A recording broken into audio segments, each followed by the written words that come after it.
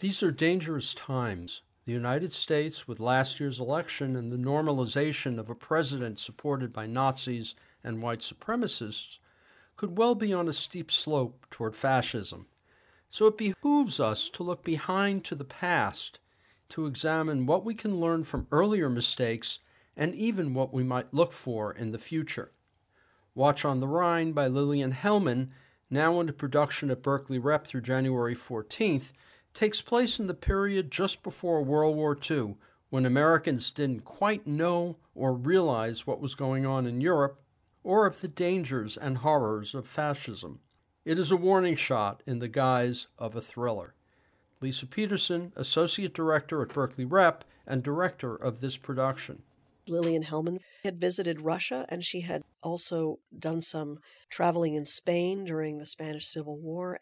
So she was particularly attuned to the politics in Europe, and she had friends who were involved in the anti-fascist movement early on. Watch on the Rhine is an old-fashioned play with an old-fashioned set, and there are 3 acts with a short intermission between the second and third. It's set outside of Washington, D.C. This woman who's rich, progressive, widow of a very important lawyer. He might have even been a Supreme Court judge. She is expecting home her daughter, who has been in Germany for 20 years. She's married a German man, and she's had 3 kids, and they have not been back. And there are also these mystery guests who happen to be staying in the house at the same time, and they are a count and a countess.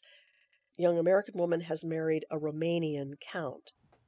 The cast is uniformly excellent, in particular Caitlin O'Connell as Fanny, the matriarch of the clan, Sarah Agnew as her daughter, Elijah Alexander as her husband Kurt, and Jonathan Walker as the Romanian count, a role requiring a tightrope walk between desperation and villainy. Mention must also be made of the spectacular scenic design by Neil Patel. It's an ensemble play, really, more than it is a star vehicle. It's about the entire company, including, by the way, 2 young people.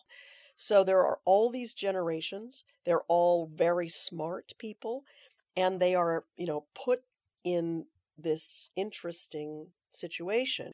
While the introductions at the start go on too long, and the final moments are filled with one too many noble speeches, Watch on the Rhine is at heart both a political warning and an engrossing story.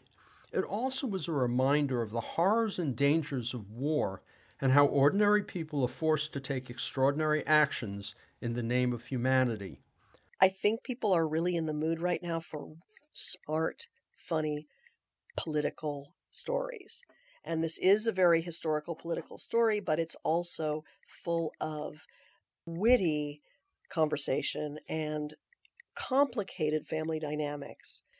Watch on the Rhine by Lillian Hellman, directed by Lisa Peterson, plays at Berkeley Rep's Rhoda Theater through January 14th. For more information, you can go to berkeleyrep.org. I'm Richard Wolinsky on Bay Area Theater for KPFA.